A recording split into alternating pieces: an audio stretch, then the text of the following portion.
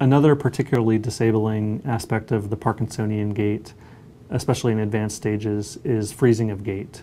Freezing of gait is defined as the inability to take effective steps. It is a major source of disability for Parkinson's patients, not only greatly decreasing their mobility, but also getting them into danger, as this can provoke falls. Patients describe the feeling of their feet being stuck to the floor. Another particularly challenging part of freezing of gait is that it is unpredictable and dynamic. It's actually notorious that a patient who is greatly disabled by freezing at home will come into the examiner's office and have more normal or only mildly Parkinsonian gait without any freezing episodes. There are several things that can provoke freezing of gait, though. Perhaps the most common is start hesitation or difficulty initiating their gait.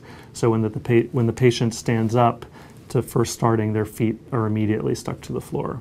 Perhaps the next most common trigger of freezing of gait is making turns.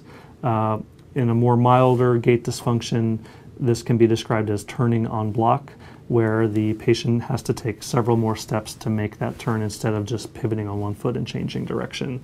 But with true freezing of gait, when attempting to make a turn, a patient will freeze in place. In fact, any form of stimuli, whether it be auditory or visual, can provoke freezing episodes. It is thought that this is because any stimulus can draw attention away from the person's gait and then provoke a freezing episode.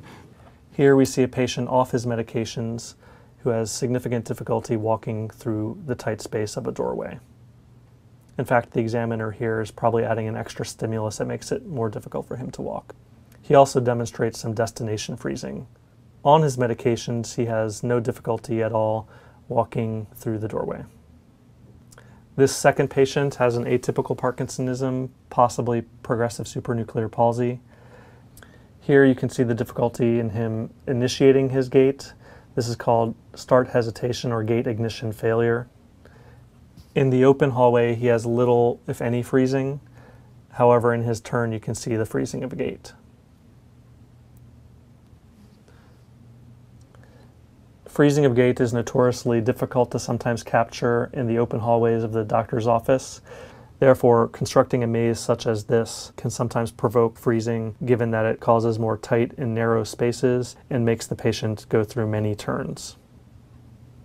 Here, the tight spaces and frequent turns provoke almost continuous freezing of gait.